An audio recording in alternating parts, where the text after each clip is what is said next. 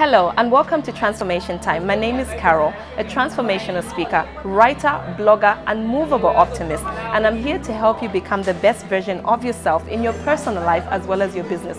Today we are filming from this beautiful place called Latitude on the other side, and today we're going to be talking about time, getting organized and being just that excellent person that you should be. Time is very key to what transformation is all about. It's something that changes you and changes the way that success comes to you. It changes the way people relate to you, and it's just definitely something that somebody who is disciplined has, regardless of whatever situation that they are going to be handling for the day. Now when it comes to transformation, I always have this thing that I always say that I'm very old school when it comes to time and transformation and the journey. I certainly believe in writing down things and having a diary and going back to old school stuff. But times have changed, and people are having all these digital reminders. People are having all these digital ways, calendars and everything. And this is something that we then need to start embracing. And sometimes these things can then make us feel very lazy, and at the end of the day we're not really doing what we're supposed to be doing in the right time. And obviously I'm speaking to you guys right here in Zambia, and I have this thing that I always talk about.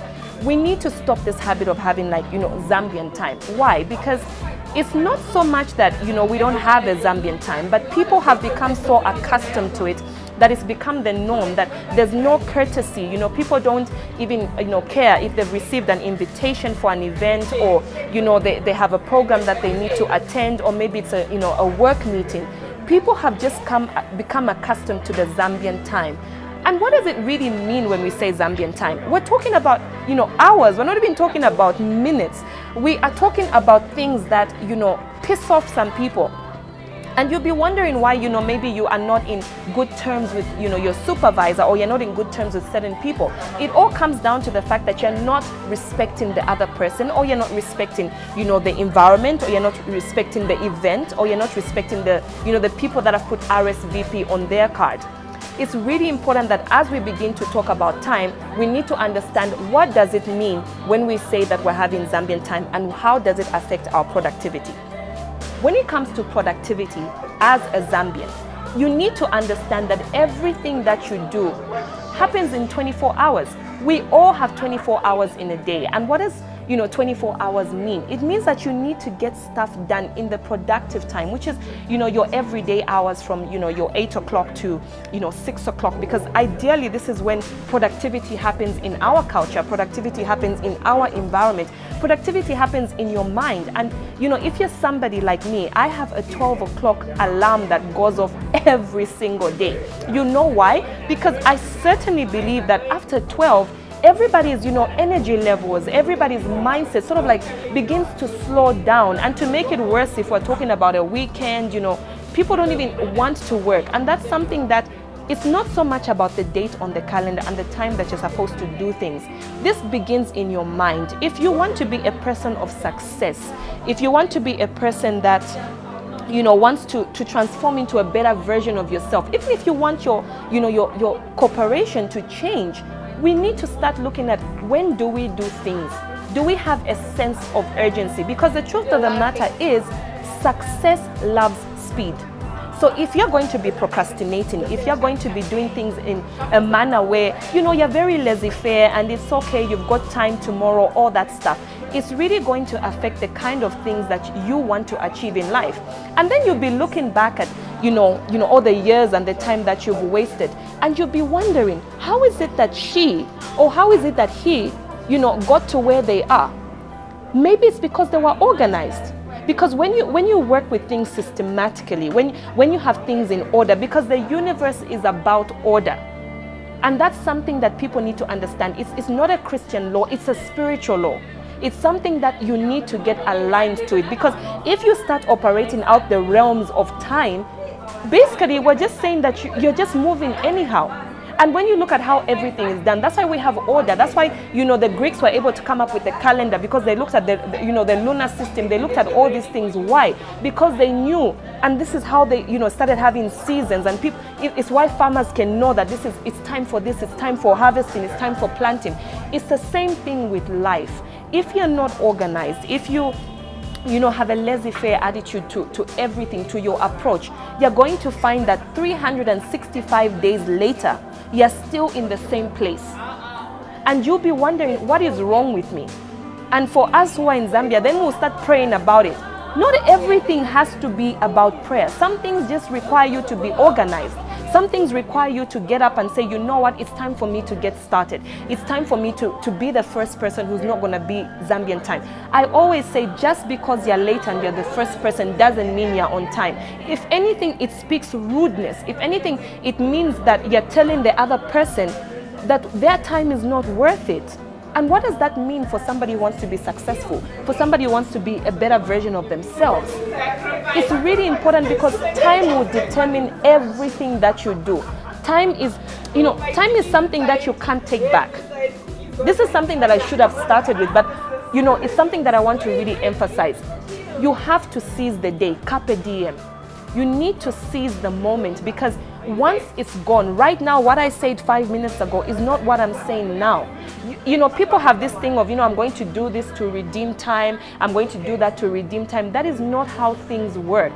You need to understand that for you to achieve the things that you want to do, it's about getting started. It's about getting organized. Zig Ziglar has this saying where, he talks about, and it's one of my favorite, quotes. You don't have to be great to start, but you need to start in order to be great. So how are you going to be a great person? Being a person of discipline, being a person of time, that is something that, you need to understand that if it's not done today, there will be no tomorrow to go back. Tomorrow has got its own challenges, because when we start a new day, when we start a new week, when we start a new month, it's just something that, it gives you a fresh perspective.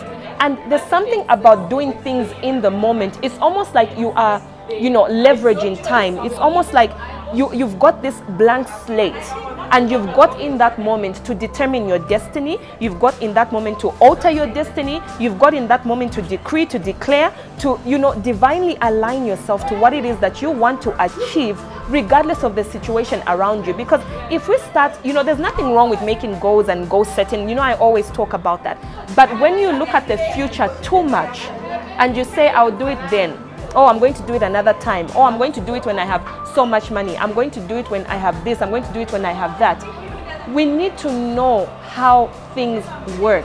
It's about positioning, because if you're coming from a spiritual aspect, you have to understand that there's certain things about seasons. If you are not aligning yourself to that season, you'll find that another season comes up, and what you have to deal with in that moment is just totally different. So why not deal with the things that you need to deal with in this time? Why not embrace the things that you're supposed to embrace in this time? Because when another season comes up, maybe it's time for you to grow your personal development, and you don't have that time, for the other things that you are doing. So it's really, really important for you to understand what, the aspect of time really means. Time helps you to have an excellent spirit. Time helps you to be disciplined. Time helps you to be organized. Time helps you to, to put things in structure. And time just has this thing about it that just changes you as a person. You just become this person that, people will respect. You become this person of urgency. You become this person of, sort of right standing, so to speak, because you have taken that aspect of time and said, you know what, this thing goes on, and I definitely understand it, and I want to position myself in such a manner. And at the end of the day, people will also give you that same respect that you accord them when it comes to time. If you are in a work environment, somebody is going to say, you know what, that person is reliable. That person is organized, because there are certain things that surround certain things. It's like what they say about friendships, birds that flock together, birds that, that are together, they flock together. I can't even remember the saying, but I'm sure you guys understand that if you are in, certain things rub off each other. Because when you're a time-conscious person, you become a disciplined person, like I said. You become an organized person. Everything about you becomes systematic, and then all of a sudden you find that your life is decluttering without you even making, a certain amount of effort. So you need to ask yourself, am I really, where I'm supposed to be, based on the fact that, maybe I wasted time? Are you really in the position that you are in? because you wanted to or because you didn't leverage time? These are the questions that you need to ask yourself when it comes to transformation, because transformation is an ongoing process. It's gradual, but it's something that also requires you to be determined, disciplined, and you need to be defined. You need to be decisive in everything that you want to do. But this thing of Zambian time has to end. It starts with you. Don't wait for the next person. It starts with you. Are you going to be the catalyst for change? Are you going to be that change agent that we can look at and understand and really appreciate? I hope that today's episode has helped somebody out there in cutting out the Zambian time. Don't forget to follow us on social media, on Twitter, Instagram, and Facebook. It's at Caro Mushota TT, and the website is www.caromushotatv.com for all the blog updates. Thank you so much for watching, and we'll see you on the next episode.